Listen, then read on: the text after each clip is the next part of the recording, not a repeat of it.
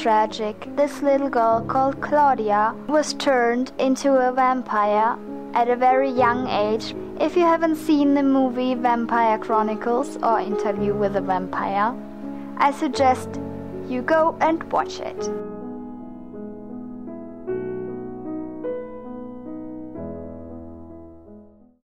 All you need is some white face paint, a little theater makeup palette, a fluffy brush, a setting brush or powder brush, and a really fine angled or arts brush. For costume, you will need a curly blonde and of course a green hooded cape. So I start by covering my eyebrows with the lightest shade in the wound palette, and then I brush it with the spoolie that I showed you, and I brush it up and down because that's how the hairs get most of the color, and then you have a better finish. If you already have blonde eyebrows, you can skip this step. So we're starting off with putting white face paint all over our face, and we are blending this really well so there are no harsh lines. You actually do apply this as if this is your foundation. For blending, I'm using the Expert Face brush from Real Techniques.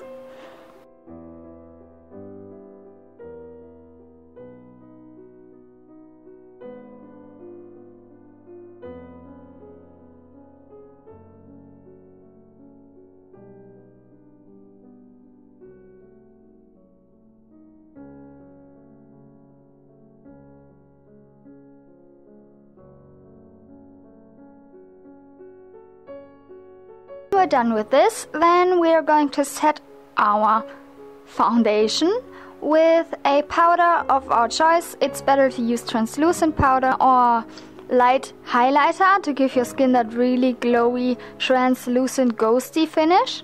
I'm using the one from Art Deco from the Dita Von Teese limited edition.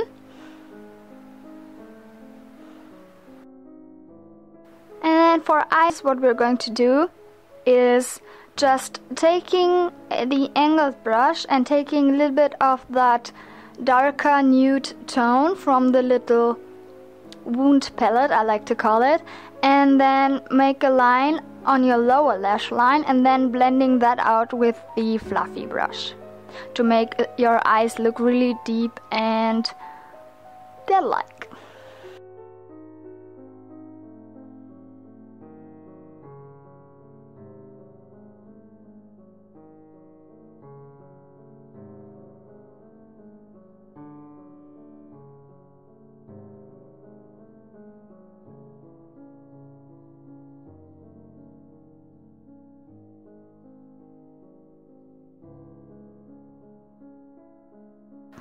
We move over to the light veins that are showing through her porcelain skin, and the first times that I tried to do it, it was like those really harsh lines, and the second time I tried it again, and then I mixed the blue color of the wound palette with some water, and then I had like a light watercolory consistency, and then I took my brush and then it was somewhat decent.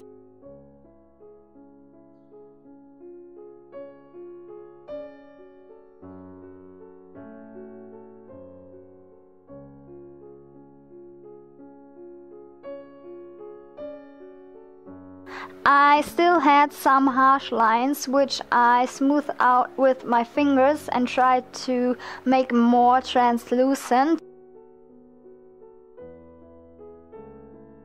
That is the finished look. It's really simple, as I said now multiple times.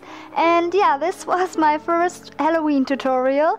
I hope you had fun, and I will talk to you next time.